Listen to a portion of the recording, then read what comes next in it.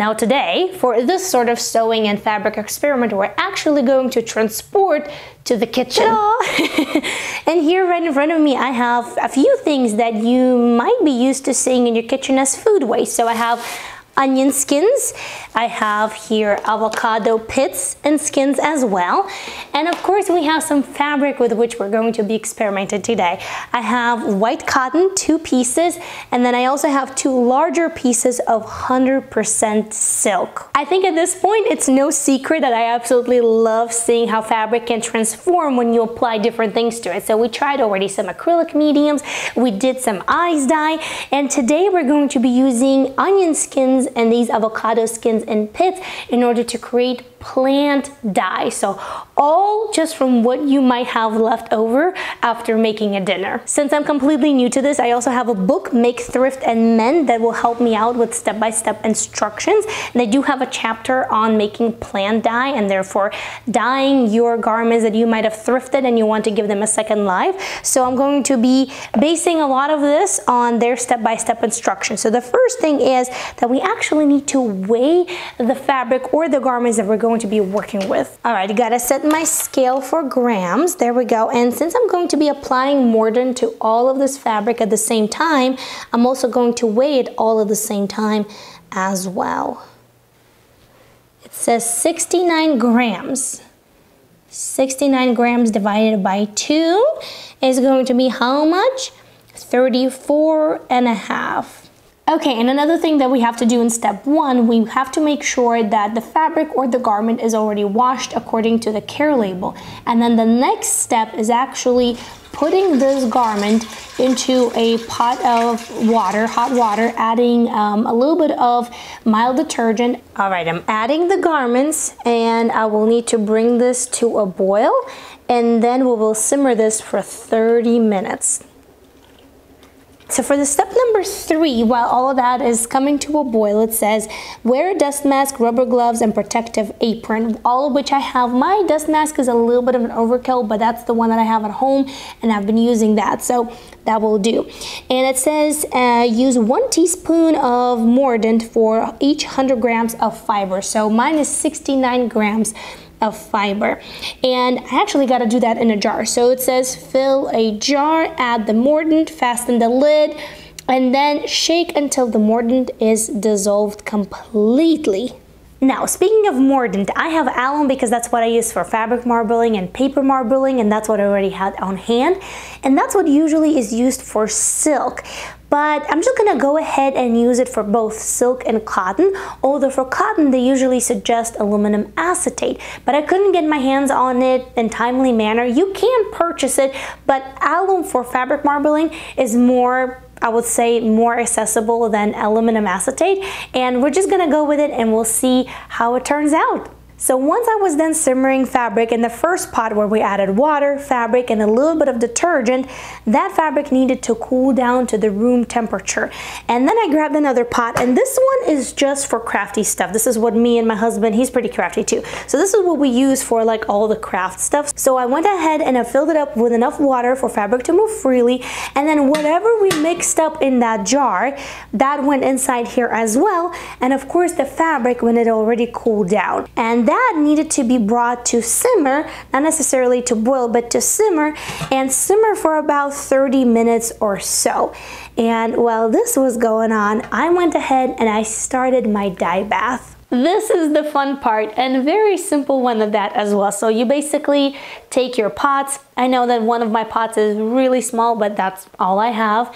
And you fill it up with your dye material, onion skins and avocado skins and pits in my case. And by the way, I know that you will need quite a bit of avocados for this, so I just keep mine frozen until I have enough, because otherwise you won't be able to eat this many avocados in one sitting in order to get enough of this material to produce strong enough dye.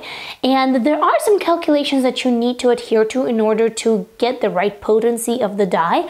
But since this is not a tutorial, but just an experiment where I take you along with it, I'm going to leave the resources that I used in the info box below underneath this video. So take a look, do a little bit of additional research, and just have fun with it.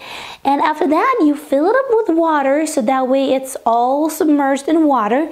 And then you bring it to boil, and then you boil it for about 30 to 60 minutes until you start seeing that rich color coming from your dye material. Now, once those pots start boiling and that water starts filling up with that rich color, that's really exciting. It's, you know, it's almost magical. It's like, wait a second, that was an onion skin and now it's turning into this rich color. That's amazing. And here I must say, by the way, that this is my first ever time trying plant-based dye, but this is not my first time working with onion skins. So for the avocado skins and pits, absolutely, my first ever time, have no expectations. But for onion skins, this is how we used to dye eggs every single year, every single Easter. And this is quite a common tradition in a lot of European countries. So if this is how you dyed your eggs back in the day when you were a kid, give me a little thumbs up and let me know in the comments below. All right, a little update. The onion skin pot is turning dark brown, but the avocado pot is turning a bit more beige than I was expecting it to be. I was really hoping for a bit more of a rose color, or like dusty rose or a color like that, but that's the beauty of doing things this way. You never really know what exact color to expect. So fingers crossed for a bit more of a rosy color, but we'll have to see. Okay, they've been simmering for quite some time. Let me check. Okay, this is the one and this is the other one. I think these are ready for the next step. Now I basically have to separate the dye liquid from everything else that we don't need at this stage. And you just do it this way. So once I had my dye bath already done, the next step for me was to take the fabric that was soaking up the mordant and now to submerge that into both of these pots with dye and bring that up to a boil. And I know that at this point you might think that, oh my god, there's just a lot of moving parts in this process. It might seem like it, but in reality it's actually more time consuming than anything. And there's a lot of pots, like from one pot to another pot to another pot to another pot. But I was also doing 2 dye baths at the same time, so I definitely want to encourage you to try if you would like to. Don't be discouraged. Don't think that it's some sort of like a massive production thing. No, it's very doable.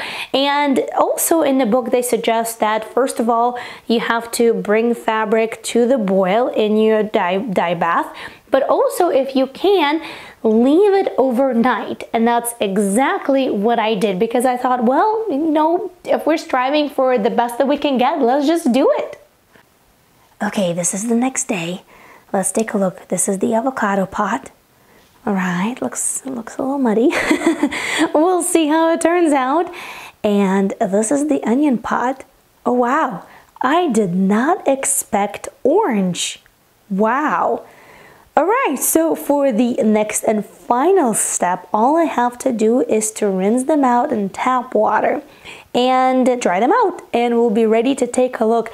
And here, while I was rinsing these out, I must say that these rinsed out a lot faster than when I use any other dye like ice dye or any sort of RIT dye that is readily available in the shops. Because usually it takes me forever to wash these out so that the water runs clear, but these were super fast. And another really interesting thing is that the dye bath itself didn't smell like anything even after leaving it overnight. I was really surprised. I thought that the onion skin bath or the avocado skin bath is going to smell, but no, not at all.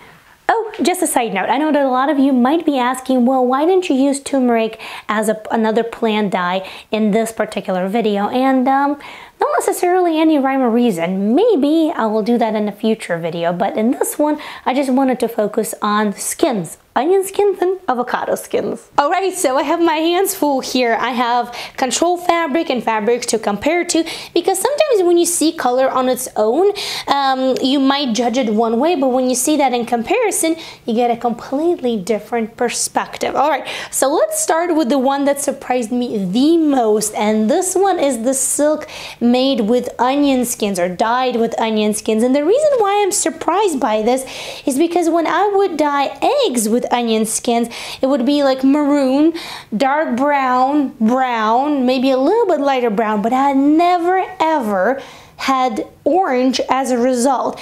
And it does look orange to me. I mean, it might look a little bit rusty orange, but I think it looks orange. So this is the silk. Also, silk has that really nice sheen to it just because that's the property of the fabric, and any color would look really nice on silk. We have a little bit of a different story here with cotton. So you see the color is a little bit different, and actually this one isn't 100% dry. So you see here the darker spot right over here, I can feel it on my skin, is still wet, and the lighter one right over here is already dry. But you can see the difference. I can even see the difference on camera.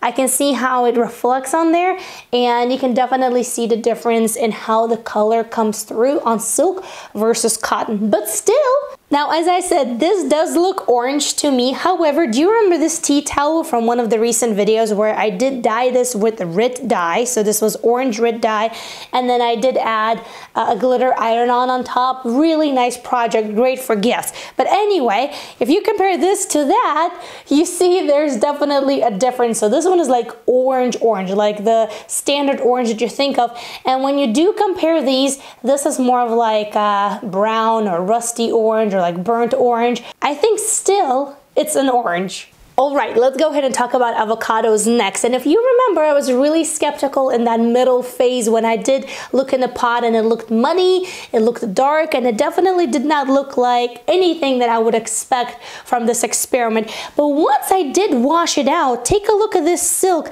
Yes, it's not pink by any means, not like bright pink or a standard pink that you would think of when you say the word pink, but it does have that sort of like pinkish nude pink, maybe like dusty rose kind of color to it. I definitely think that it could be an interesting color variation, depends on how you use it.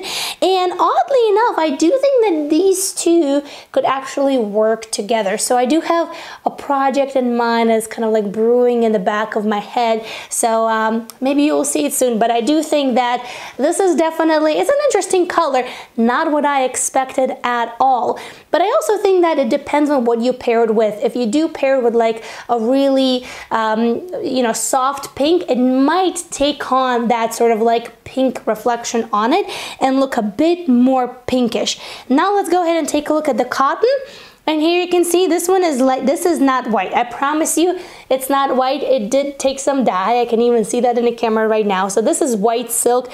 If we put it one next to another, you see that it did take on the dye. It just, I would say a lot less than the silk. You see the difference here, right? So definitely a lot less than the silk. I wonder why, but yeah, this is the cotton, this is the silk, and these were avocado skins and pits. So in one of the next videos, we're actually going to be making buttons from scratch. That's right, we're going to be making our own buttons. I'm really excited about that, so definitely subscribe, stay tuned, give this video a big thumbs up, and go ahead and watch this video. It's about the magic of ice dyeing, and I think you will really enjoy it. And until next time, happy, thoughtful sewing, and be creative. I'll see you very soon in another video. Bye!